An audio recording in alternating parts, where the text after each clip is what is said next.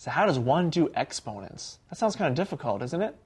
Hi, I'm Jimmy. I've been teaching college math for 9 years, and I'm here to give you a few tips as to some operations involving exponents. Now, once you have these steps, you'll be able to handle these expressions involving exponents a lot easier. So what I'm going to do first is give you a quick example as to how, if you have two things multiplied with each other, how you would treat them.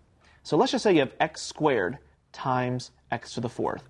Now, one thing when working with exponents is be sure that the bases match, because had this been an x squared times y to the fourth, we wouldn't be able to do anything with them because the bases are different. In order for you to work with exponents, make sure that the bases are the same.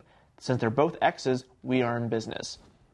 Now, whenever you have two terms of the same base but different exponents and you want to combine them, what you do is you simply add the exponents together. So x squared times x to the fourth, you might as well add the exponent, so you will get x to the sixth power.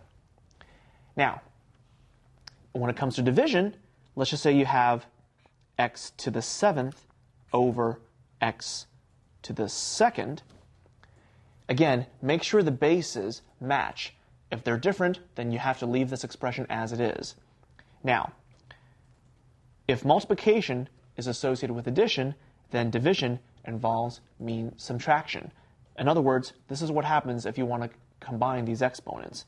You always subtract the bottom exponent from the top exponent. So as a result, you'll have x to the 7 minus 2.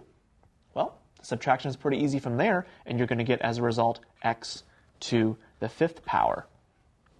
Now, last but not least, I want to address as to what happens when you have a power raised to another power. So in other words, if you have x to the third raised to the fourth. Now, if you have two exponents that are literally right next to each other, if you have an x to the power of 3 that's raised to the 4, you simply multiply the two together. So 3 times 4 is obviously going to give you 12, and so as a result, you're going to have x to the 12th power. So, I'm Jimmy, and these are some operations involving exponents.